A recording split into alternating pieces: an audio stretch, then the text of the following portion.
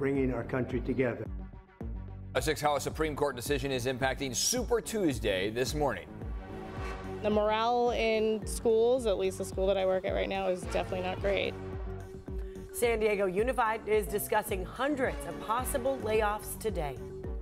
When we said it was a dream for all, that's what we meant. We shouldn't move people to the front of the line that haven't paid their dues. How a new proposal could help undocumented immigrants buy homes. You're watching CBS 8 Mornings at 6.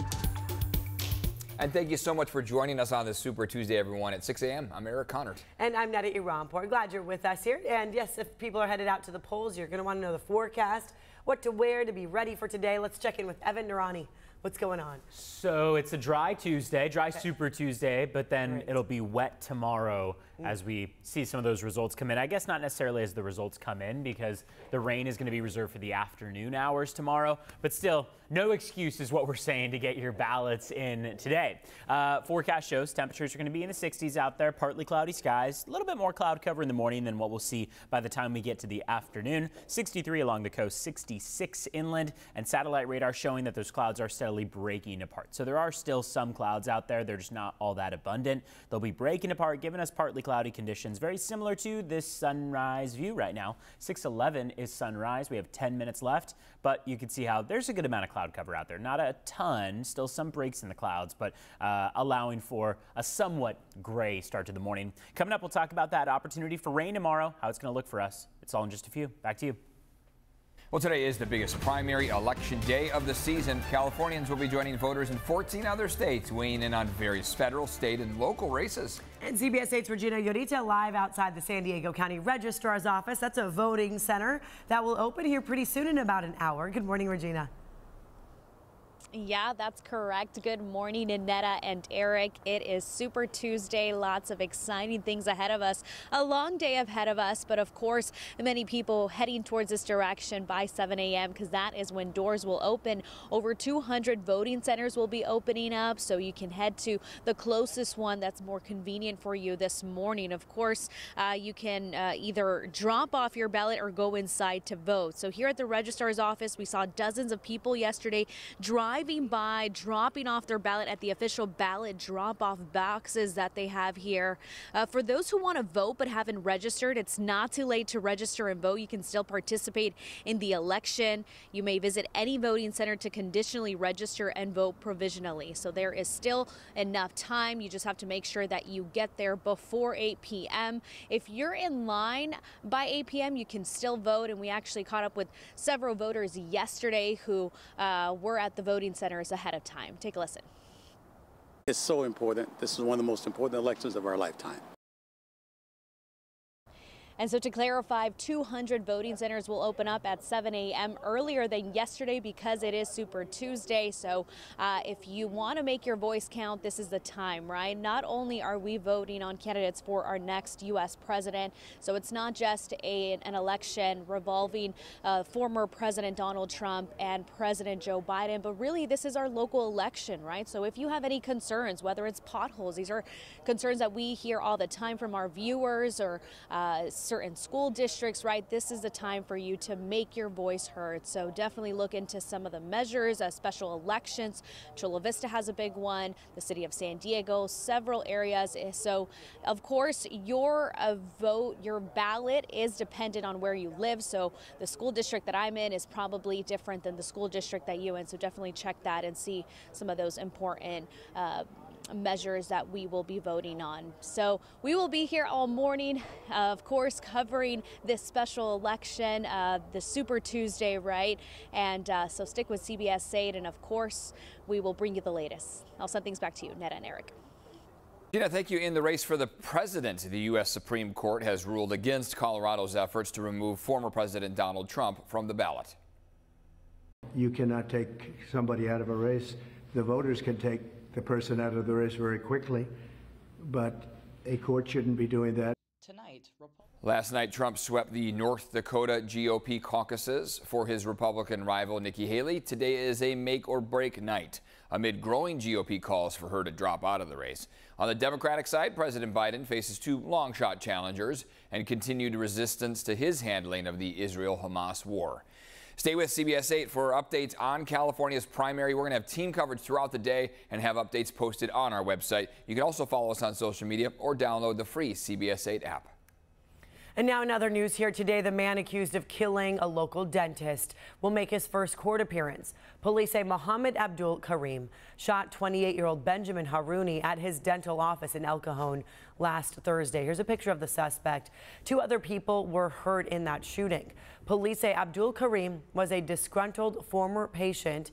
Right now, police say there's no indication the attack was racially or politically motivated.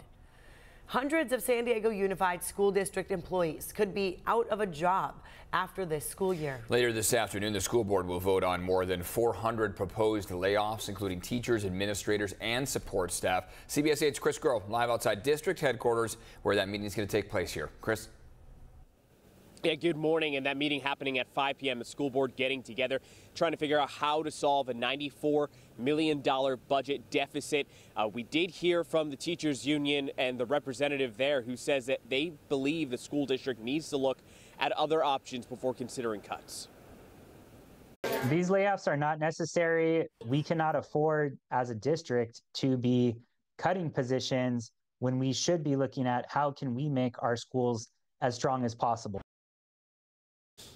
Now that's Kyle Weinberg, teacher and president of the local teachers union. Of the more than 430 positions highlighted to be cut, 94 of them are teachers, 21 are central office administrators, 5 associate principals, and 1 principal. Now, of course, again, the district trying to erase that deficit. You also have COVID-era relief funds that are now dried up and no longer eligible to be used. Weinberg says that his union has proposed solutions that solve the budget crisis without the cuts or without as many cuts, but they are scared that these cuts are still going to go through. We did speak with parents as well who have this to say about the possibility of seeing some of the teachers that their kids go to, that their kids see, no longer having a job with the union, or excuse me, with the district. Well, as a mom, I'm worried that the class size will be too large and that the extra supports that we want for our kids will not be there. The parent you just heard from there, also a teacher. She asked for her face not to be shown, again, just to make sure that she's completely protected. Now, Weinberg, the head of the teachers union, did say that those who would be cut first, if that is the decision that the district goes with, would be those with the least experience versus those who are more tenured. Eric and Netta. All right, Chris, thanks for that live report there.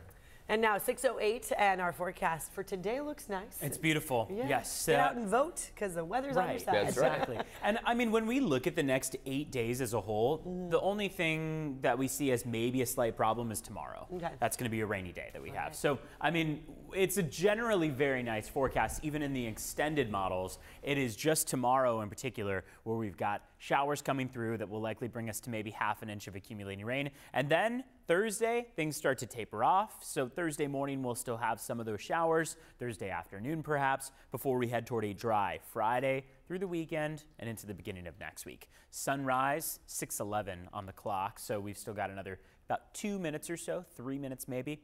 Cloud cover is pretty abundant, though, and we're going to watch as those clouds break apart and as we move toward partial sunshine into the afternoon stretch. Tomorrow, PM rain starting up in the afternoon. By the time we get to Thursday, those showers are going to persist into the AM hours, and then Thursday will also be the coolest day of the next 8 days as a whole. So that's as that center of low pressure is right overhead. Our lowest pressure typically brings about our coldest temperatures. Friday and Saturday, temperatures start to climb, and it looks like Saturday will be our warmest day of the next 8 days because we'll likely see some spots reach average, if not maybe even exceed average.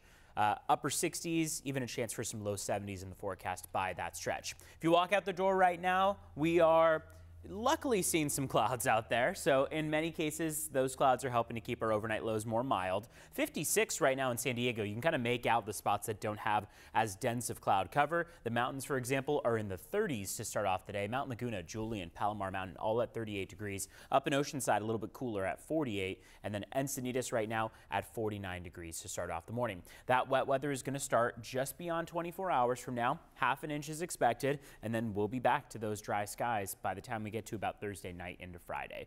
Coming up, we'll time it all out for you, including that risk of thunderstorms in the forecast that could take place toward tomorrow evening. Let's check in on traffic, see how your roads are. It's a quiet start to the morning out there. Starting to see volume pick up just a bit on the 5 northbound from Chula Vista, moving toward downtown San Diego, but that's just orange on the screen, so slightly slower, but not exactly to the stop and go range.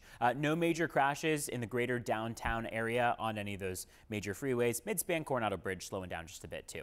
Let's check in on border wait times as we head through our Tuesday morning. 105-minute wait, so just under 2 hours for the San Ysidro Port of Entry. If you're headed across the Otay Mesa Port of Entry, you can expect it to take about an hour and a half in total, just about 15 minutes faster than what we'll see at the San Ysidro Port of Entry. Eric and Netta. Thank you, Evan. Coming up next, a Texas law allowing police to arrest migrants who cross illegally is blocked, at least for now. Plus, a new proposal could help undocumented immigrants buy homes in California. We have both sides of the argument. And why a new study says you may want to skip the diet soda for lunch.